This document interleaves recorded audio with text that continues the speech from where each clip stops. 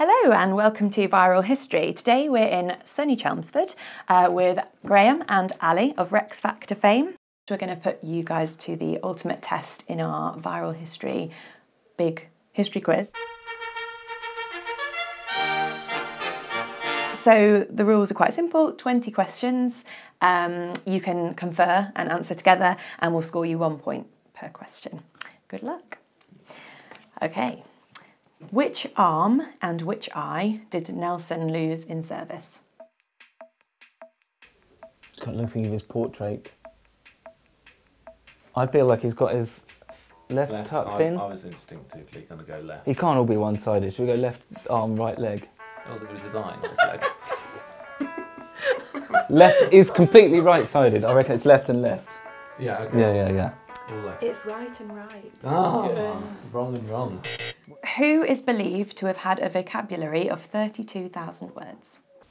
Shakespeare. He's the interesting vocabulary person, so let's say Shakespeare. Correct. Yes, back in the game. A large number of these, 17,000, were dropped into enemy-occupied territory to assist in the war effort during World War II. What were they? Could it be like leaflets, like propaganda leaflets? Could be.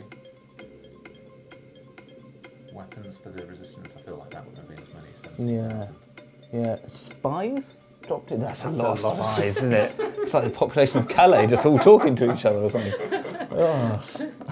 I'd be happy with leaflets as an answer, would you feel? Yeah. Very not.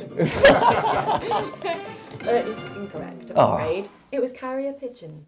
Oh, good fact. Yeah. They don't need to drop the pigeon. Yeah, that's true. Which Prime Minister got the raspberry?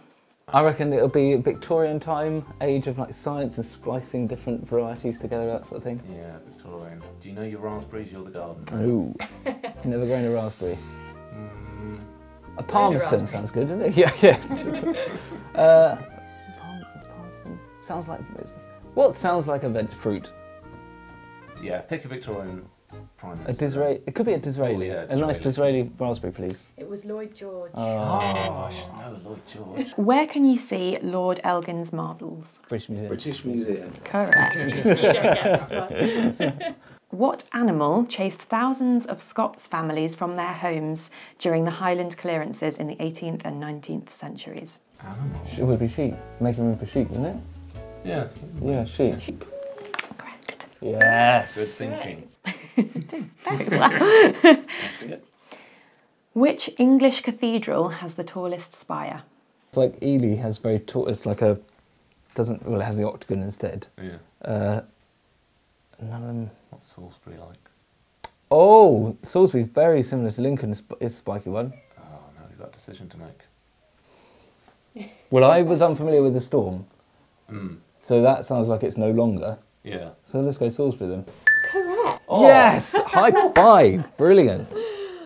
Who built the Great Western, the Great Eastern and the Great Britain? We did a special episode on him, Isambard Kingdom Brunei. Correct. Who was the first king to be styled formally with a number under his name? Deploying the Graham on this one. It's tricky because they do give numbers to some of the Saxons, but I'm not sure if that was just done retrospectively, so I'm tempted to say William Rufus, William II. Oh yeah, I'll agree with that. Yeah, I'll go with that. Incorrect. Apparently, Henry VIII. So says Penguin God. Big Book of Quiz. Wow. They didn't actually use the Other numbers quiz until... books are available. Interesting. To which clan did Rob Roy belong to? Bruce? I was going to say like McGregor maybe or something? I don't No, know. that's very Don't well. know. Same McGregor. Correct. Oh yes. Pull that one about. What did Romans use a hippocaust for? Horse racing. Horse racing. Heating their villas. Hippodrome. Oh, but hippos is horse, isn't it? Yeah. Oh, I don't know. I'll take your word for it. Which city did the ancient Greeks, by legend, besiege for 20 years? Troy. Correct. Name Henry VIII's fifth wife. Catherine Howard. Correct. Which king received an arrow in the eye? Bonus points if you can name the battle. You do one, I'll do the other. So it's Harold. The second, Harold Godwinson. Godwinson at Battle of Hastings. Correct. An Act of 1864 outlawed children from doing which job? Chimney sweeps. Yeah. Chimney sweep. Yeah. Which ship sank off the coast of Portsmouth in 1545? Mary Rose. Yeah. Correct. Yeah. What material was used to make a famous bridge in Shropshire in 1779, a town now being named after it? Iron. Yeah, Iron Bridge. Boom. Hold on.